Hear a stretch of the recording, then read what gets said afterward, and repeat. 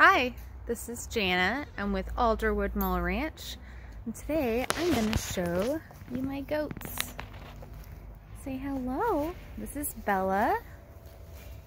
Hi, Bella. Hi, Bella. And this is Luna. I'm going to show you our setup that we have in our backyard in Washington State. So, right now I'm sitting on our goat playground, which is just two stumps with a board across. It's very simple, but it's a nice place to sit, and they kind of like to jump around, and they have eaten the bark off of it. We got these for free when the city was cutting down some trees by the library. The goats are being very cute. And they're both bottle babies from Left Foot Farm. So they're very sweet and very cuddly and like lots of attention. And we also have collars for them so we know what their names are. Hi, Bella. Hi, Bella. She's a good girl. So it's a pretty big area that we have back here. It's a 7,000 square foot lot for the house. And we've dedicated about half of the backyard to the goats. We've used these 2" by 4" cattle panels. That's London, my dog. Hello. Hi, you're a good girl. Yes, you are. And then we have, some of these are just 5 foot. Some of these are a little taller T-posts. They go down about 1 foot into the ground. As the goats get a little older, we'll probably add some more reinforcements. They're still about half size. They're Nigerian Dwarf Goats. And so as they start to lean up against the fence more, we'll probably add a little bit more reinforcement along there. And so I think we used about 7 16-foot long panels. And then rather than trying to use these things here, we just used a bunch of giant zip ties and then snipped them off. And then we have about 3 or 4 per thing there. Uh-oh, I'm gonna get on my back. Hi. It's a lot of fun. Hi, please don't eat my hair. Please don't eat my hair. Oh no. Oh no. Okay. It's gonna be a little bit of a break here. We have this old doghouse we used to use for London, and now it is kind of just part of the playground for the goats. They like to sit up there and sun during the day, and whenever it's raining they like to go inside there. This is just a hangout place though. This isn't their main house, but they like it a lot, especially now that, well, now they're small.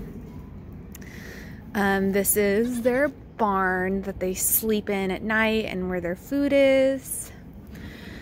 This is just an Arrow storage shed. When we got this, we got the goats in July 2021, and wood has been really expensive, so my husband is handy with building things, but we got a metal shed for about 300 bucks because that was cheaper than getting the materials to make it from wood. Back out a little bit. This is a Ikea Lack table I got for $5 at Goodwill, just to give them a place to be off the ground if they want to sleep there.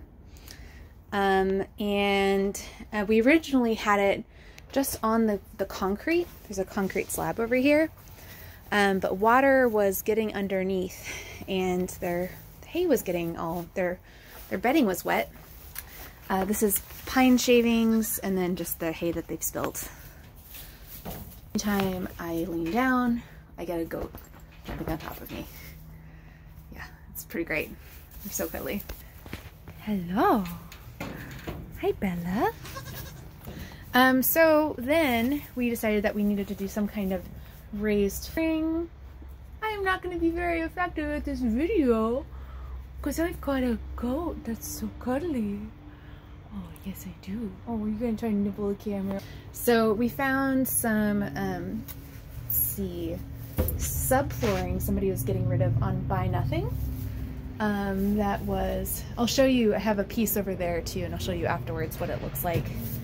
So my husband removed, because as you probably know, particle board is really, this is really expensive right now. And so he removed all the laminate and nails. And then we basically just put this up on top of some bricks throughout and cut it to size. The whole shed is raised up onto this platform here. This way it weighs it down a little bit better. And then, ow! Oh, come on, hello. Oh, Luna. Luna, you gotta get off. Off. I'm just gonna stand. Okay. And this is nailed down, is how it's mounted, is to this wood here to keep it heavy. And then this also is how we mounted the, this hay feeder is mounted down into here because we can't really mount it to the metal itself. I got this hay feeder from a feed store. It's for sheep and goats. Let's see, it is Rugged Ranch is the name of it. Hello. Y'all having fun?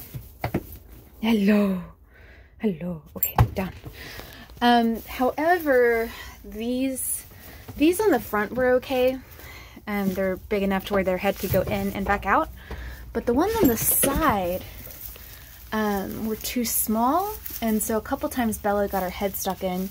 So our fancy version thing we did was just put some more zip ties. Zip ties out, man.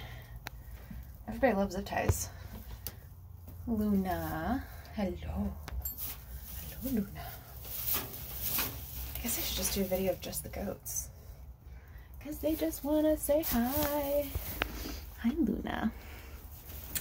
So that's been pretty effective.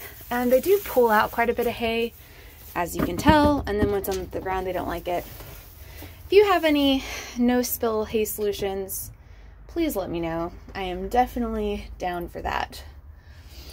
And the way we tied in the fence to the shed, another zip tie solution is basically just cutting some holes and then putting a little block of wood, zip tying it around to the T-post with some more wood on the other side. My husband figured that out, Daniel, so he's pretty clever on that. And then the fence is really simple.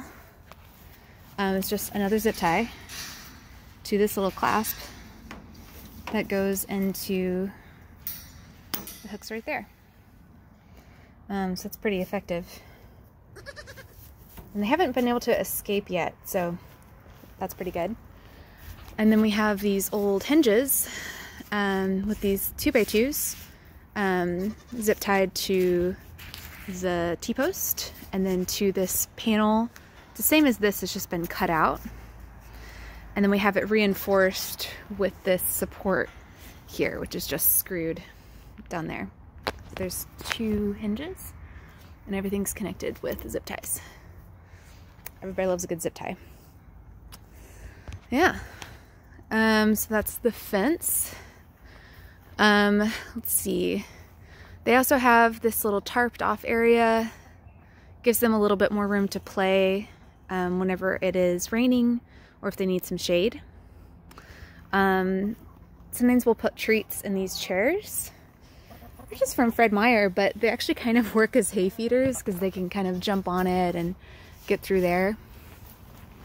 As you can tell, we have chickens in the same area. However, it's really important to make sure the goats can't get into the chicken area because they want to eat the chicken feed. I've got another video about my chicken setup. So sometimes I'll let the chickens out once they're done laying eggs so they can just enjoy this area, but they're always separate at night because these goats are not allowed in there. Let's see, what else? Oh, let me show you their water and minerals. So they just have this for their water and this for their minerals. And they're not getting any grain right now. They will once I milk them, one of them. So they're both doelings. And I'm planning on next year, once they're fully grown, I'll breed one of them to make milk and cheese. But you always need 2 or more because they need friends. Yeah. So I'll show you where I keep their hay. Yeah, and let me know if you have any questions, if you want to see something, or if you want a video of just the goats jumping and playing. Are you making sounds? I will give them hay about twice a day, is what they need right now. And then they also get some blackberries from the neighborhood to just kind of nibble on the leaves. They're not big enough to actually be able to chomp down on this part yet, but they like the leaves as a little snack. Okay, so let's see if I can actually open the gate without them escaping while holding a phone. I might just need to pause this. Okay, I have successfully escaped. Whenever I'm on the outside, it's a little easier for me to close the gate a little tighter. What's going on? Do you want out? I know, all you want to do is escape. That's all you want to do. So you can kind of see the frame around the base of their shed. Right here. It's a pretty good setup. And they were really loud when we first got them, but as you can see, we're just in a normal backyard, but we're allowed to have 2 goats. Sometimes we'll let the goats outside in the backyard, but we watch them closely because we do have rhododendrons, so we have to be very, very, very careful to make sure they don't nibble on any of that, because that's highly poisonous to them. But they don't really show any interest in it. They're pretty smart. I put the leftover hay and goat shavings in here is my very basic compost pile that I have. You know, I've got neighbors and there's apartments around, so I don't have any fruit or anything like that. I only use the chicken poop shavings and the goat stuff on the bottom as what I put in here. And then I'll probably, it's pretty full up, so I'll probably leave this for a few more months and then maybe compost once it's a little more ready to go. As you can see, Luna's jumping up onto her chair. She might jump over to her doghouse from here. There you go. Once they get bigger, I'll probably need to move this a little further away from the fence so they can't jump out. Yeah. What do you think, Bella?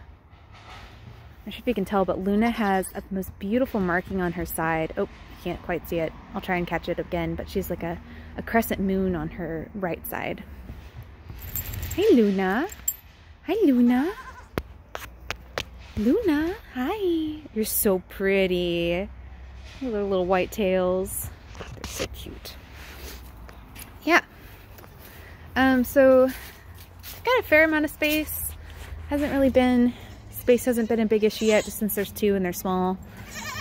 Luna, can you show your other side so we can show off your pretty, pretty crescent moon? Look at that. Look at a crescent moon. So nice.